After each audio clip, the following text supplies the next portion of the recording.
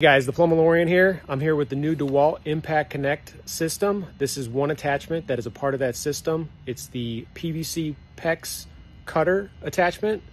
I'm going to quickly go over on how to detach and attach these attachments. So here we go. All right, so you have your impact driver.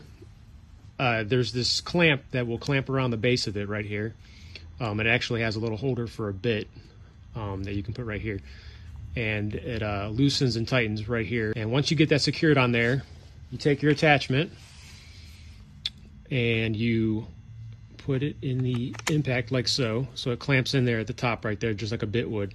And then at the bottom, snaps in there right there. This actually will adjust back and forth and swivel. So once you get it in the alignment that you want, you snug that up and you're good to go.